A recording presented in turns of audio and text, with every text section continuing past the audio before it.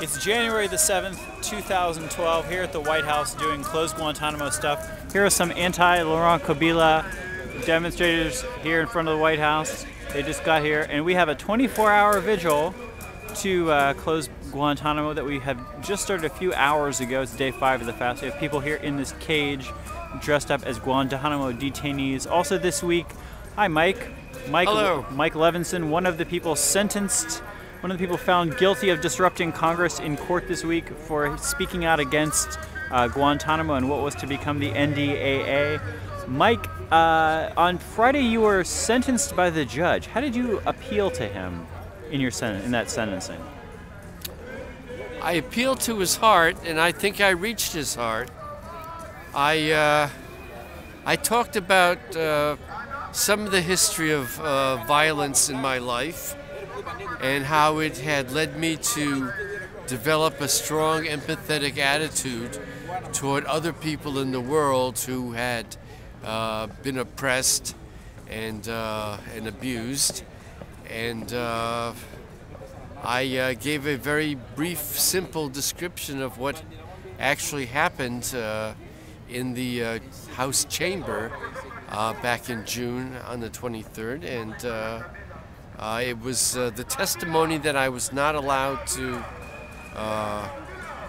present during the trial. And I repeated for him what I had actually said in the House chamber.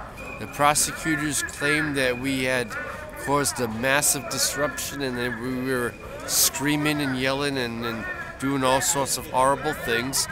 But I explained to the judge that I simply said one thing, one sentence. I said, torturing human beings is never acceptable.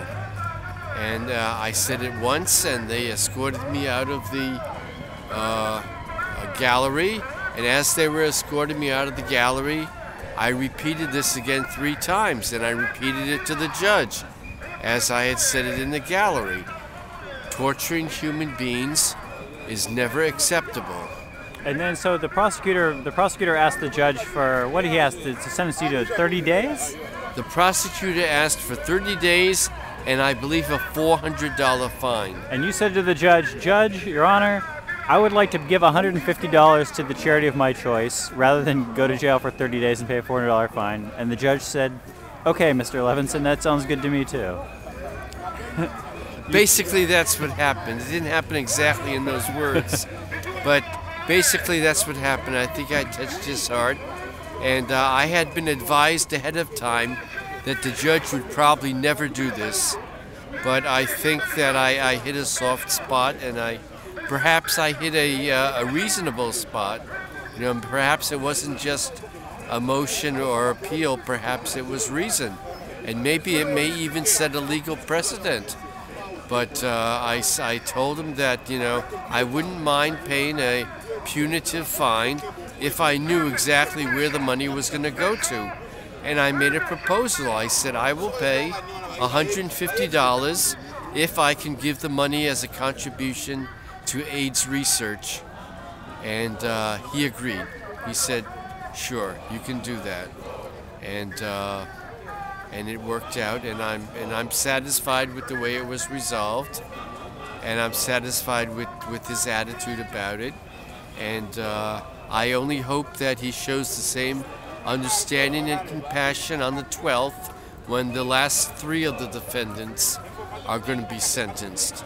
So you didn't go to jail, and now here you are on the street protesting Guantanamo. I'm back on the street. You know, you always have to be on the street. I'm here in front of the White House, and we're vigiling 24 hours in the jumpsuits, as we do, and we're ghost walking all around the Capitol, and we're spreading the word among the public, because that's where the decisions are going to be made.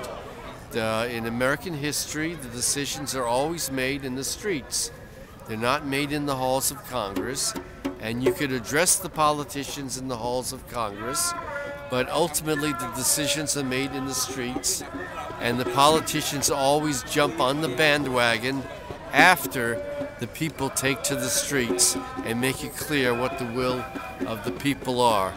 And so that's where this issue is going to be settled, right here in the streets of Washington around the world, with people protesting, people in the orange jumpsuits, people in the cages, and people doing civil disobedience.